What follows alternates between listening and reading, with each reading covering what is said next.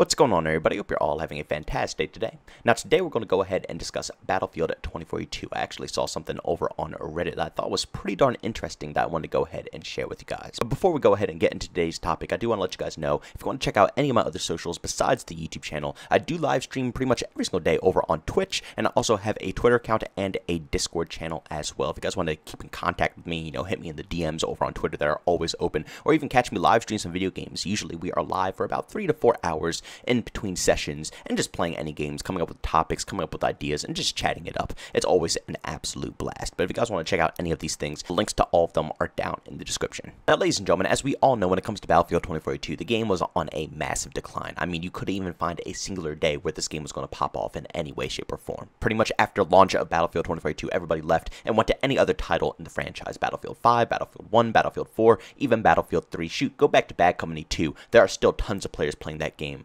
over playing Battlefield 2042. But as we all know, Season 1 just recently released, and as expected, the game saw a massive surge of players. I believe it saw a 184% increase of players. And again, a lot of people are hyping this up. Tons of people are saying, oh, finally, Battlefield 2042 is back alive. This new increased player count means that Battlefield 2042 is a good game now. I'm sorry to break it to you guys, but that is not the case, and I'm going to show you guys a little bit later in this video. But just because they release new content and people want to play the new content doesn't mean the game is going to be thriving on much longer. I guarantee you that within the next upcoming 1 to 2 months, I don't even want to say 2 months, I guarantee in 1 month or less, the player count is going to dwindle by numbers that you have not even seen before. But ladies and gentlemen, I pretty much skipped over the Reddit post here because it was based on a real tweet by WarlustGG, and he went ahead and said, yes, we know, it's not the whole picture, but it tells a story. 2042 is sliding off again on Steam. Maybe more content would keep it going.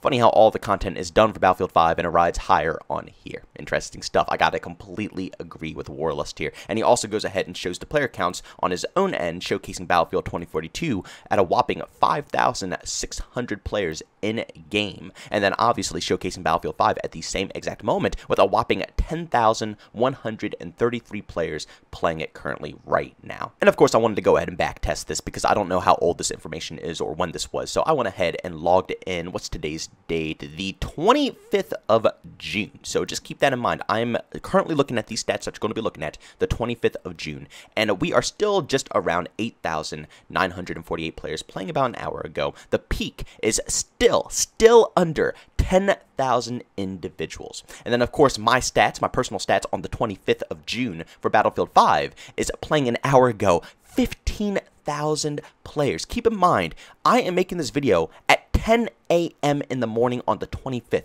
This is claiming an hour ago. So at 9 in the morning, there were 15,000 individuals playing Battlefield 5. Yes, it is a Saturday. Makes sense. It's the weekend. But still, man, that's an absurd amount of players. And as you can see on the trend line, it is so consistent when it comes to Battlefield 5. Every single day, it hits the same peak. Honestly, it's actually slowly but surely making higher highs and higher lows, which is obviously a very positive sign when it comes to the player base within Battlefield 5. And if I go ahead and flash back to the Battlefield 2042 stats right here, you can see that, yeah, it had a little bit of a surge when it came to, obviously the seasonal content and stuff like that. But over time, you could 110% tell, I mean, unless you're blind, that it's making lower highs and lower lows, which is an indication that the players who are going into the content update are not returning. Which means, yeah, you're still going to get those peaks. There's still going to be people that are coming in to try out the new content, people who can't play it on day one, who have to slowly get into it.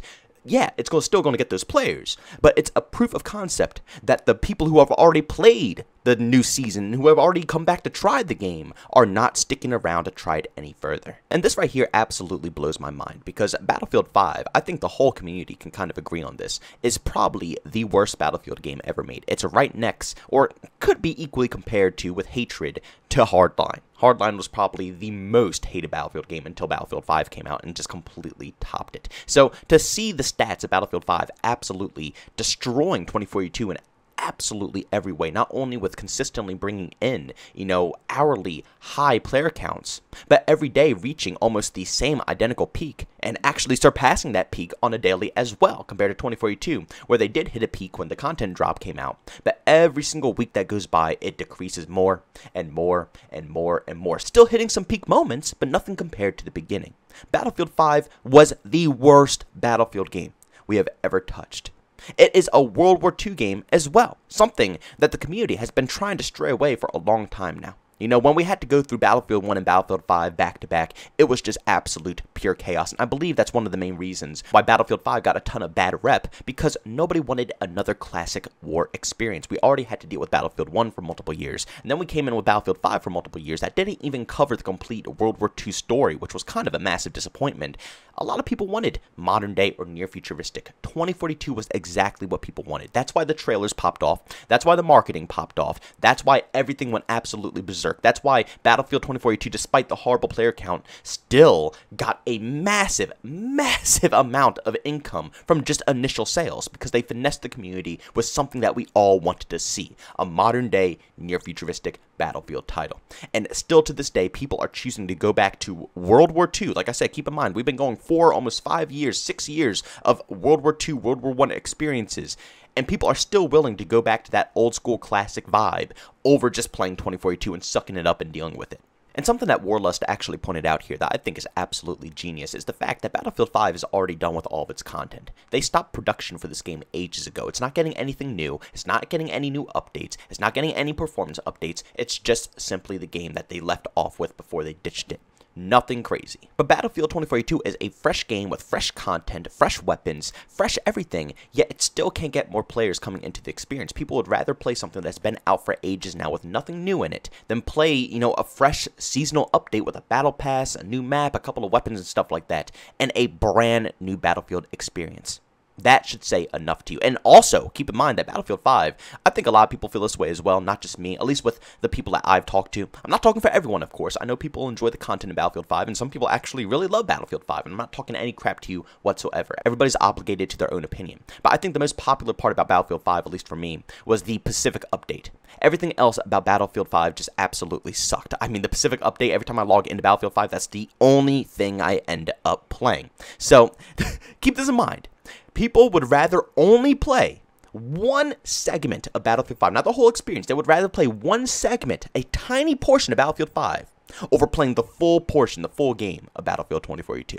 Let that soak in. Let that sink into your brain there. And I already know there's going to be tons of people in the comment section saying, well, this is only Steam. What about Origins? What about console, last gen, next gen? What about all of those player counts? Well, I have a question for you. Why won't DICE or EA show us the player counts of the game then? If they're so confident, if they are so, you know, proud of their title and they know for a fact that there's tons of people playing it, why won't they show us?